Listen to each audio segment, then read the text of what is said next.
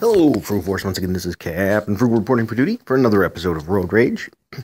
Just for the ones of you that are not familiar with Road Rage is off-the-cuff videos where just more of a conversational tone, where I usually have a hands-free set while I'm driving. But today, actually, I'm not driving. I got in.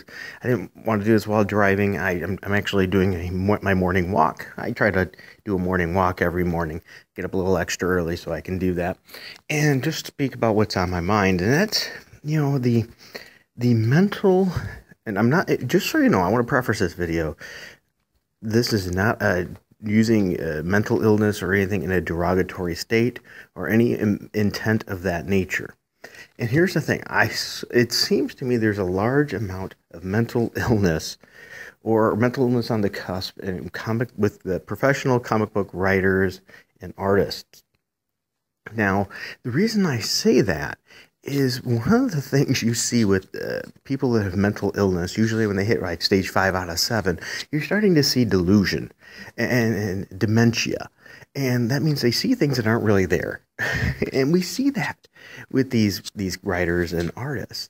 They're fine and everything's okay. And then something very small, very minor, sets them off on a tirade.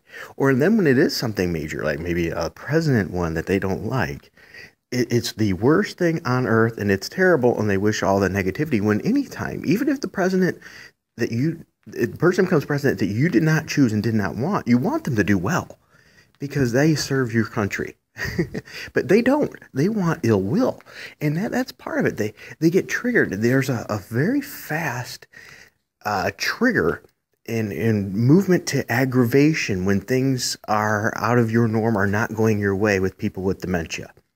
They get very mad very quick, and you can't reason with them because in their head, that's the only way it is. It's an illness. They can't help it. It's the actual sickness. And the reason this comes to my mind is there's selective outrage, for one. They can see all kinds of stuff from their own group, their own peer group, and it's okay, but it's very rare exceptions, and they'll show the warning, hey, you better side with this, or we're going to come down on you, and you'll be kicked out of our special club, if you will. But I see these definite parallels because, myself right now, I'm dealing with a family member that's having a very steep slope in mental illness. And I mean incredibly steep. That's one of the reasons why you probably haven't seen me do as much online right now. I'm not on Twitter as much. I'm not doing as many interviews with people. I just can't do it right now because this is taking up a lot of my time. Spur of the moment issue I have to take care of right away. So it's making it very challenging. And I don't like setting up interviews with people, telling them I'm going to do it and then not do it. So anybody also that's been wanting me on their show and things, I'm not avoiding you or anything. It's just things are challenging right now. But that's the thing. I'm seeing the same things from a person with severe mental illness with these comic book pros. It's absolutely crazy. And once again, I'm not saying that in meanness. Now, that makes me wonder, why do we have this issue with these comic book pros? Well, one big trigger to help is stress. Large amounts of stress can pose mental problems. It can lead to more mental issues. And finance is one. A big stressor is finance. And and we know these people are not exactly paid very well. And this is not a, hey, let's unionize. No, I'm not doing any of that. This is a agreement they chose. They went into this field knowingly about the pay and accepting the pay. But, it's not exactly the easiest of life. Unless you get really lucky, hit it really big. And still, even then, it can be troublesome. So, they've got these financial triggers and things, probably all these stresses.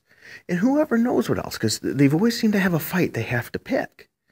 So they're bringing all this stress on themselves. They could be bringing so much stress with finances, finding things, the war over constantly, rather than actually being happy, that they're creating a bad mental state for themselves.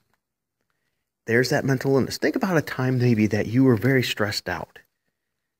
Okay? Because most of the time a triggering event that happens, something that you would have done out of norm, isn't because of that one event. It's because of series of a lot of events that all piled down, and it was the one that finally was the trigger. I'll give you an example. When I was a manager at a particular place once, incredibly nice gentleman, immensely huge. He was like pure muscle, like football, kind of 380-pounder kind of guy. And he was always very nice. And one day I asked him to do something on the job because I was his boss and that was my job to do. He literally picked me up and threw me. Now, granted, back then I weighed like 163 pounds. I was a twig, but nonetheless, he actually threw me. And after he did that, he instantly realized what he did, and what he did was wrong, and broke down in tears. It's not an action he normally would have done. He then broke down and told me some of the things going on in his life. He was going through a divorce. The wife was going for his kids. He financially was distraught because he couldn't make it because, he got kicked out of they separated. He was out of the house. He was still wanted to support his kids. He couldn't. It was just an immense thing. And his car broke down. It was that one trigger.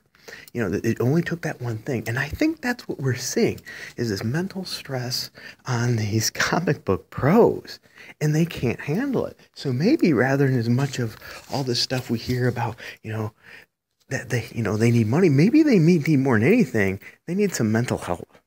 They need, a comic book artist and writer mental help fund, to help get these people some help. Because if you're praising them and telling them how good of something they do, they're fine. But if you say anything negative, all of a sudden they can't handle it, which is also a maturity thing. And, like your Dan Slots and things, they're completely immature.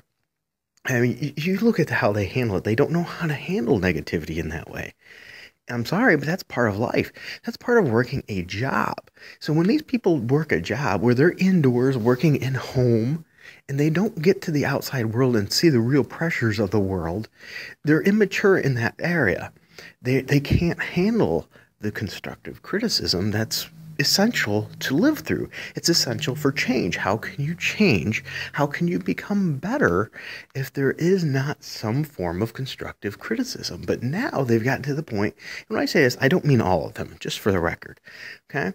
They've gotten to the point that anytime there's any kind of constructive criticism or anything that runs counter to what they want to believe, they go crazy. And that's delusional. That's insanity. Maybe they need to sit down, discuss their issues, their problems, find ways to de-stress, quit looking for everything wrong in the world.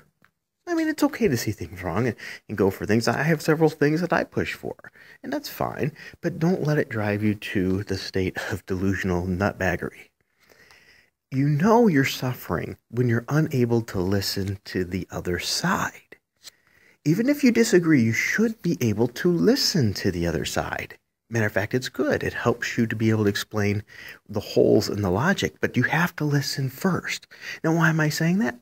Because once again, that's another side, another symptom of delusion from mental illness. You cannot, with somebody with mental illness, they cannot process, and you cannot reason with them. You have to sort of try to change the subject, get around there, sympathize with them. Think about it. That's how these comic pros are. No matter how many facts you have, no matter how much you show or how silly it is, they cannot sympathize. You have to sympathize because they cannot rationalize what you're saying. Well, they'll always come up with some kind of other reason, and there will be no connections, or even in a lot of cases, or very, very far stretches, or very big straw man arguments, or completely bombastic ridiculousness that has no real connection. They like to vilify whole groups because they see everything as one. Because they have to see everything as against themselves. Once again, delusion. For example, you can take somebody with mental illness and delusion. You could have all their family members. Most of their friends tell them, hey, you need help. And sometimes you can still not get them to get a check because they think everybody is against them at that point. That's delusional. That's how these people are. So here's my thought.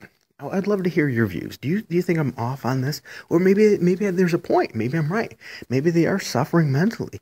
And I mean, not maybe to the super severe, mental dementia going downhill, which is fatal, but maybe to the point of mental stress so severe they're not thinking coherently because they put themselves in such a state due to finances, due to finding wars constantly, that they're unhappy and they've drove themselves to that state, which means they're only going to look for more reasons to be unhappy. Look at how quiet Stegman is most of the time. And then recently, over a piece of art, that was his triggering event. You have people like Ron Mars that have consistently been nuts online. I mean, he was sitting there calling for judgments on people before all the facts came in. And then just when somebody said, hey, why don't you just wait until the facts come out before you make judgment, he couldn't handle it. Because once again, there's that mental illness. Anything that goes opposed to what you see, he couldn't handle. Mental illness. So that's my thoughts. I'd like to know yours. I really appreciate you taking the time to listen. Thank you for my subscribers, new, old. I appreciate all of you been there. If you want to help out the channel, go to that info bar down below. You can hit the link for my Patreon for as little as $1 a month. You can help support these videos and things, and I really do appreciate it. Little Frugal myself, American Dream, because we are completely fan funded. We use no YouTube funding at all. Okay, and we're using that funds to put mostly back into the videos. Okay, once in a while I get a little Frugal something special for doing videos, but mostly it's all going back to the videos, like getting comic books to review, working on getting a new computer, getting better, lighting and things like that. So we greatly appreciate all that. And also, my comic book is moving incredibly slow. My writer, I'm sure I gave him a lot to deal with. so that in his defense, and he's had some issues he's been dealing with too as well. Also, if you want, we have Redbubble. So I have CaptainFrugal.redbubble.com, where you can get Captain Frugal merch. So if you want to buy yourself a shirt with Captain Frugal, that's awesome. Frugal for us. We greatly appreciate you. All right. Well, thank you. Please hit subscribe, hit the thumbs up button, and leave a comment with your thoughts. Until next time, keep it frugal.